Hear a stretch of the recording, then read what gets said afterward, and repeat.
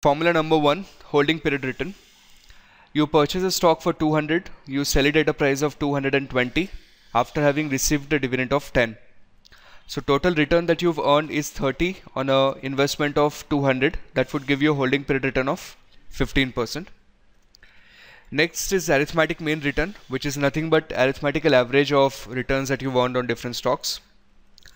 Next one is geometric mean. Let us say you have earned return of 10%, 15% and minus 20% over a period of 3 years.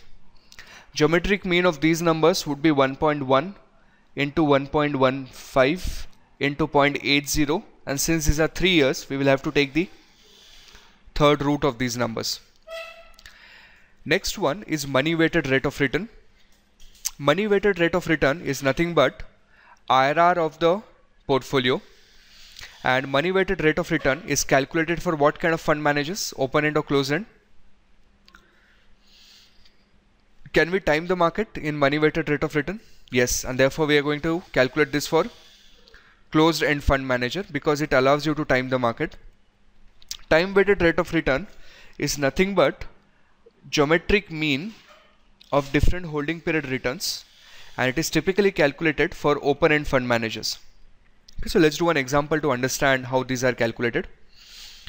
Let us say that a fund manager at a stock at time 0 was 100, at time 1 it was 130, and at time 2 it was 150. It paid a dividend of 1 at the end of year 1 and 1 at the end of year 2. A fund manager purchased one stock here.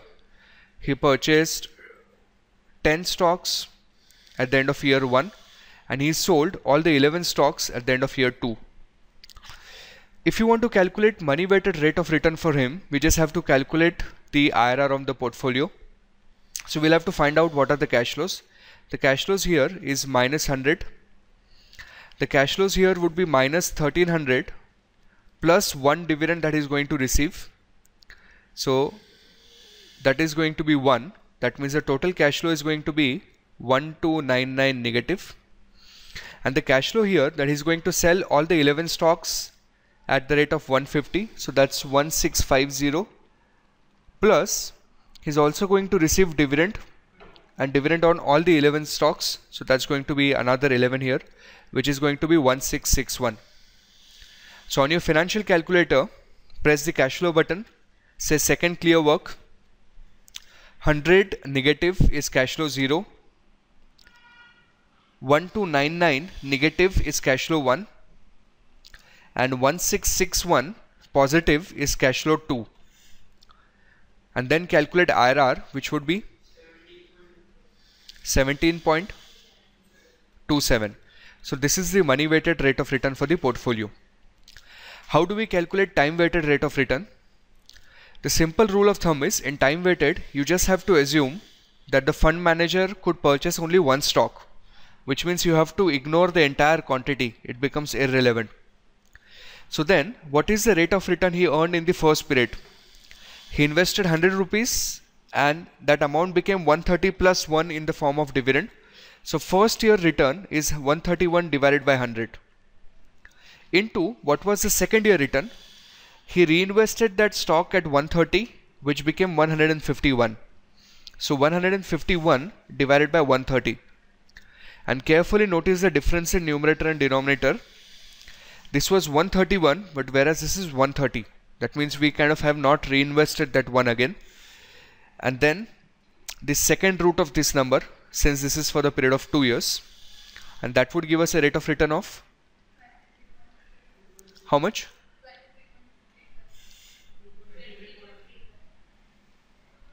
20.23.35%. So that's your time weighted rate of return. Then the next concept is population variance or standard deviation. Now there could be two possible ways in which this could be tested. One, they've given you a historical data. If it's a historical data, the formula is straightforward. Summation of x minus x bar square divided by n. This would be the formula for variance, and if you take under root of this number, this would be the formula for standard deviation. What if they've given you probability data? If the probability data is available, then summation of probability into x minus x bar square, this would be the variance, and the standard deviation would be simply under root of this number. So which means this 1 divided by n gets replaced with multiplication factor of the probability, which would vary from observation to observation. The sample variance and standard deviation works in the same fashion. The only difference is your denominator changes. So summation of x minus x bar square divided by n minus 1, this number under root is the sample standard deviation. How do we calculate covariance? Again, we can be dealing with the historical data, or we could be dealing with the probability data. If it's historical data, it would be summation of x minus x bar multiplied with y minus y bar divided by n. This is for population, and summation of x minus x bar y minus y bar divided by n minus 1, this would be the sample covariance. And what if we've been given a probability distribution? Then summation of this 1 by n gets replaced with probability into x minus x bar into y minus y bar. This is straightforward the formula of covariance.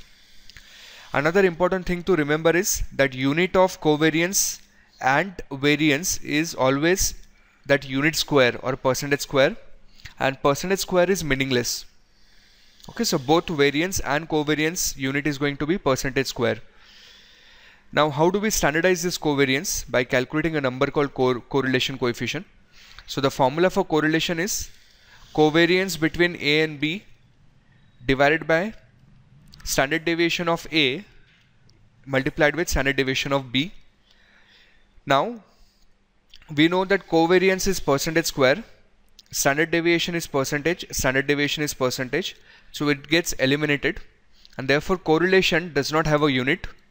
Correlation is typically between -1 and +1. -1 is perfectly negative correlation, +1 is perfect positive correlation. Next value is standard deviation of portfolio of two assets. Standard deviation of portfolio 2 asset is calculated using following formula: weight into standard deviation of the first asset raised to 2 plus weight into standard deviation of the second asset, again square, plus 2 into weight 1 standard deviation 1, weight 2 standard deviation 2 into correlation coefficient. The whole number is under root. Now how to deal with this kind of question on the exam? So we'll do a simplified example. Let us say we have two assets, asset A and asset B. The standard deviation of asset A is 10% and standard deviation of asset B is 20%. The weight that we've put in asset A is 70% and the weight that we've put in asset B is 30%. Correlation coefficient between these values is 0.8. Now there are three options given: option A, option B, option C. Let us say option A is 10.6 and option B is 4.4 and option B is some other value. Without calculation, you can directly know that answer of this is going to be option B.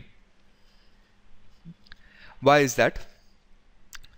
If the correlation of A and B is going to be 1,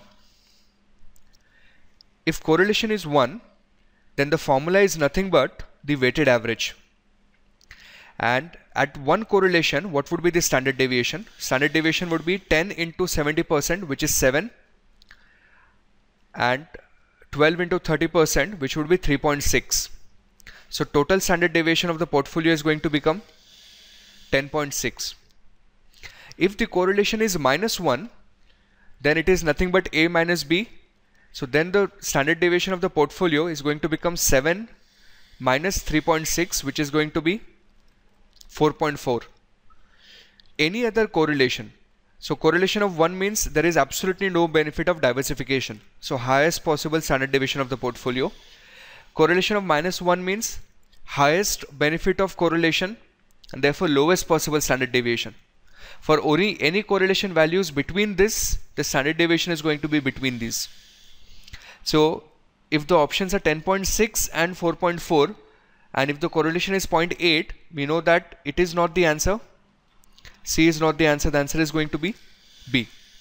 But let's find out exactly how much on your financial calculator. So do it with me.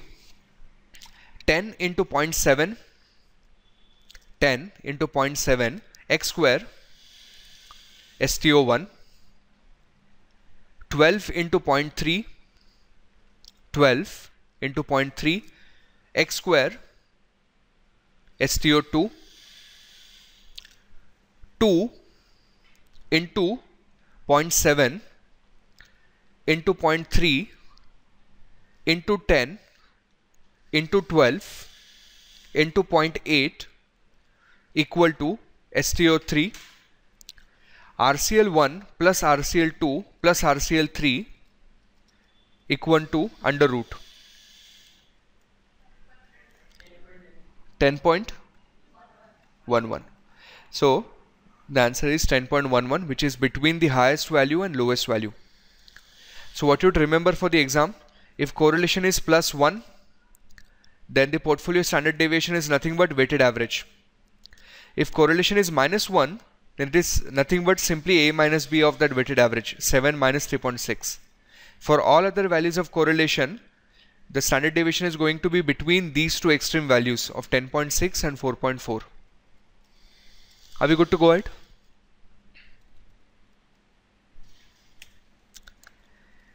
Next one, expected return on portfolio. This is again nothing but a simple weighted average. Let's say we have asset A, B and C. Expected return is 10%, 15% and 20%. The weight in these assets is 10% again, 40% and 50%. We can calculate a weighted average. 10 into 10% would be 1, 15 into 40% would be 6 and 20 into 50% would be 10. That would give us an expected return of 17, which is your expected return from the portfolio. Let's move on to next topic now.